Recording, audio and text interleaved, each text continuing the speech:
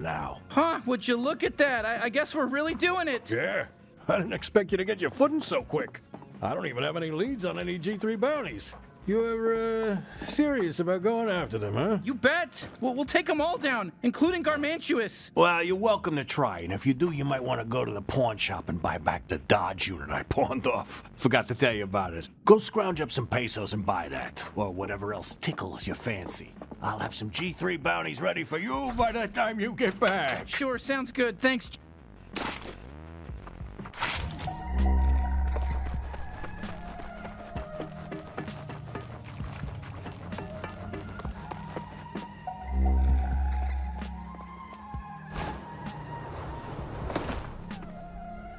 Stop it! Hey, sorry, yeah, no, he can't talk. He just sort of makes that noise. Huh, that's unfortunate for him. Hey, listen, if you find a drum anywhere, my buddy Globo here, you know, he'd really love one. He's great. He's a good drummer. And I think it would help him. You know, he's a good musician. I think it would...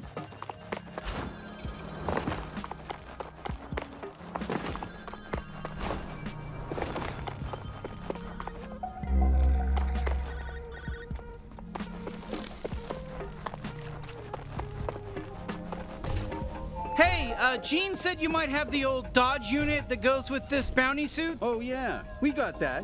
Why? You want it? I want it too, so it'll cost you. Yeah, no, we know how buying stuff works.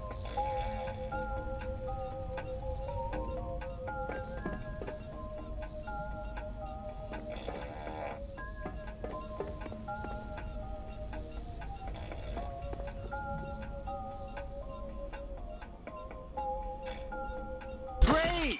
Now get out of here. All right, there you go. One Dodge unit. Have a nice life. All right, we got it. Let's try this bad boy out and then head back to Gene. See you soon, I hope.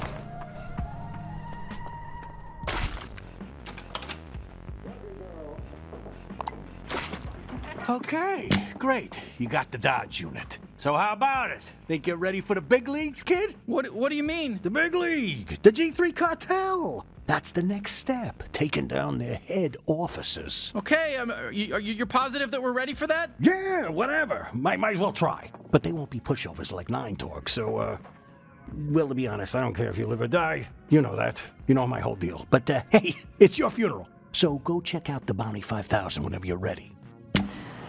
Got two G3 leads for you right now. Krubus and Douglas. You can pick which one you want to let kill you first. I can't accept it. Why not? Because you know exactly why not. Tammy, you can't live the rest of your life being scared of somebody. It's not worth it. What, while you were off murdering a gang lord in the slums? How is it down there? Any cool shops, or is it just sort of depressing? Everyone up here just makes the slums sound really depressing.